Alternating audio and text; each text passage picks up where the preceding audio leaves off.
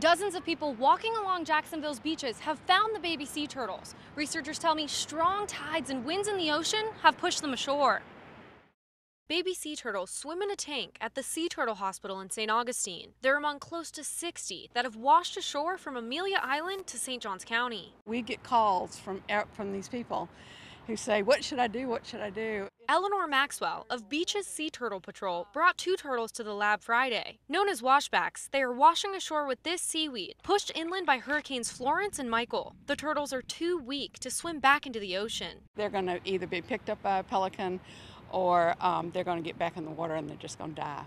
So they don't have a chance once they get to this beach. If the babies are rescued, they're brought to the Sea Turtle Hospital at UF's Whitney Lab. They're taken care of until they're strong enough to be brought back out to the ocean by boat. Researchers are asking people to keep an eye out for the babies after the recent storms. Getting them to Whitney or another sea turtle hospital is their only chance at survival. The FWC says if you come across a baby sea turtle, call them. We posted their phone number on actionnewsjax.com and on our mobile app. Reporting in Jacksonville Beach, Brittany Donovan, CBS 47, Action News Jax.